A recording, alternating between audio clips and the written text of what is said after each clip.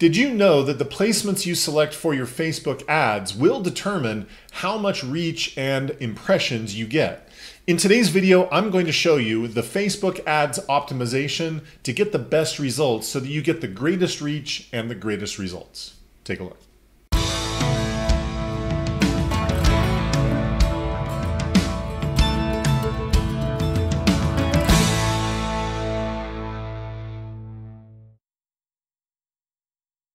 Hey everyone, Kevin Smullin with 2Q Lead Generation Strategies. If you are new to our channel, welcome. We're so glad you're here. What we're all about is helping real estate agents just like you generate more leads, set more appointments, and close more deals. So if that's what you're after, this is absolutely the place to be. Please consider subscribing. We'd love to have you here as part of our community. Before we get going on today's video, one quick note. I just recently released a brand new class called The 4 Pillars of Facebook Marketing Success. The 4 Pillars is a free course.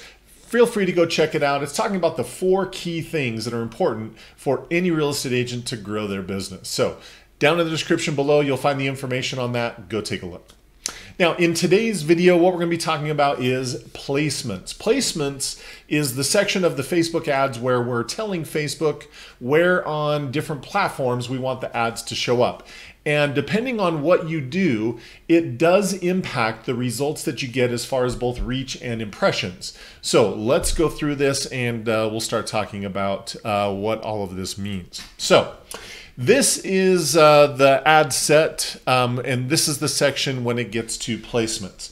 Now, when you're going through and you're creating your ad and you get to this section on placements, most people leave it here with the recommended placements. So the problem that with using that option is basically Facebook is going to use every placement possible, both Instagram, Facebook, other websites, etc. So it's going to use anything and everything. And while that sounds great, the truth of the matter is it's not as great as you think, because some of the placements where they want to put your ad are just low visibility areas. And so I'm going to go through and I'm going to share with you some of the ones that I prefer and which ones I use and why. And we'll just kind of go through this. Now, you've also got to realize one thing that's important is when you are determining what your campaign is, so whether it's awareness or whether it's traffic or leads or whatever option you're selecting as your objective, it will change the placements, because not all placements are available for all ad objectives. So just realize if you select a different objective than what I've selected, you will notice some options are or are not available. And the reason why that is it's because of the ad objective that you selected. So with that, when we get to placements, I always do manual placements because I want to pick the areas that I feel are going to be the best bang for my buck, where I'm going to get the greatest amount of visibility. That's what I'm after. So with this, you can pick specific platforms. So I can say all of Facebook placements, all of Instagram placements. I think those two are self-explanatory, so I'm not going to spend a ton of time on either of those. Audience network. So Facebook does pay for advertising on third-party websites and other places, and so that's what the audience network is it's those third-party places. In most cases, I personally and with my clients, I do not use that option simply because I don't like not knowing where my ads are. Right? The only time I ever really use it is if we're running some kind of a campaign where there's tremendous value in them seeing the ad on Facebook and they move over to Instagram, the ad's there, and they go to another website and the ad's there. Like that kind of, if I'm doing marketing in that style, then that's about the only time I will use the audience network. Otherwise, I don't. And then most people just don't like ads showing up in Messenger. So frankly, I never ever use the Messenger option. So in most cases, when I'm running an ad, I would have Facebook and Instagram, if I was running the ad on both platforms. But then you'll notice down here in these sections, right? A lot of times if you come in, it's going to look like this. All of these will be collapsed and you just have these options. And a lot of people don't realize that if you click on that little button, it gives you a lot more choices in the feeds. Now, this first section in the feeds, this is the news feed area. This is the prime spot where people are going to see it. So the Facebook feed is what people are going to see as they're scrolling through on Facebook. Same is true with Instagram.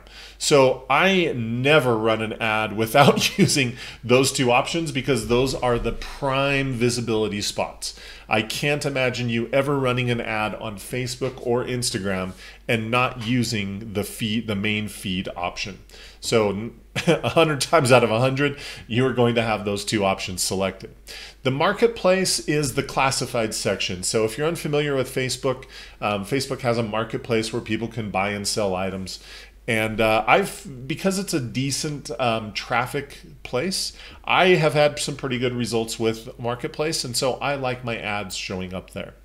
The video feeds. So if you've ever watched a video on Facebook and then it cuts away from the video and starts showing an ad, that's what this placement is. I do not like it. Sometimes if I'm running an ad that is a video, that makes sense. But if it's an ad that's just an image, I will uncheck that option. So sometimes I'll check it if it's a video and it's a shorter video. Otherwise, I don't. So Instagram Explorer. So this is that section on Instagram where people can go and search and find out about things that they, brands and posts and things they were unfamiliar with. I've also had good results with that one. I would leave that one selected. And then Facebook groups, I've never really tested much with this one. I don't use it a whole lot. If you're using another campaign objective that gives you the right column option, so the right column would be these ads right here. They are some of the lowest visibility ads on Facebook. I never, ever, ever use that right column because it's just such a low visibility area and it only shows up on desktop. It doesn't show up on mobile devices. So if it gives you that option, I unselect it every single time. Instagram Shop. In the real estate industry, this is probably not something you're going to use a whole lot. And then like Messenger, I already mentioned, I don't really use that one. And Facebook Business Explorer, if I'm being brutally honest, I don't even know what that is, so I don't use it. Facebook basically wants you to use at least 6 ad placements to get the best results. So you'll notice if you run less or fewer than 6 placements, you'll get a little message that will pop up where Facebook will say, you're going to have limited visibility and reach because you're not maximizing the placements. So that's one of the reasons why it's critical that you have a certain number of placements, is because Facebook is basically saying, we've got these other spots for advertising that we need to fill. And so if you're going to help us and fill some of those spots, then we're going to give you greater reach, greater visibility for the money that you're spending.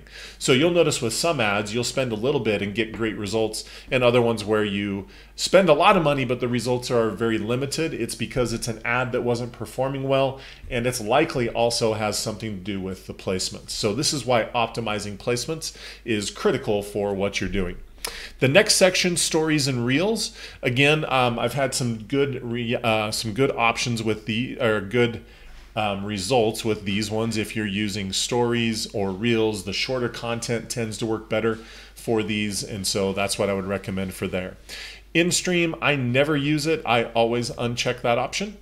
Overlay and post loop ads on reels, I always unselect that one as well. The search, I've had decent results with that one, so it's kind of hit or miss. Sometimes I'll use that option, other times I won't. Kind of just depends if I need to pick up some other placements or not. Messages, always uncheck that one. In article, always uncheck that one. And then apps and sites, since in real estate we're generally not doing anything with apps, it just makes sense to not use that one as well. So typically what I'm using are search, stories and reels. Again, if it's shorter content, if it's a shorter video. If it's a long video, then what happens is Facebook posts it, but since stories are really short, it chops up that video into like 10, 15, 20 different chunks, and I'm sure you've seen that before, but that's what happens. And then here with the feeds, Again, feeds are really the primary spot where you want things. So that is what I would recommend to optimize your placements for the ads that you're running on both Facebook and Instagram. Again, the reason why it's so important is because if you are having the correct placements and enough of them, Facebook will optimize your ad, and for the same money that you're spending, more people will see it, which just gives you greater results. So that is today's video. That is all about Facebook ads placement optimization. So if you found that helpful, take a split second, go down below, click the thumbs up button. We appreciate your support. Also, if you haven't subscribed to our channel, please do so. You can click the subscribe button down below, and then also right next to it, you'll see the bell notification, which will notify you anytime we put out brand new content. And we put out content like this every single week to help you get better results and grow your business. And then lastly, if you are interested in our services where we do the marketing for you to help you get more leads, more appointments, and more closings, feel free to look down in the description below and you'll see that information. Reach out to us and we'd love to give you more information about that. So that is everything. Make sure it's a great week. Keep crushing it in your real estate business. As always, if we can help, let us know. Otherwise, we will see you on the next video. Take care.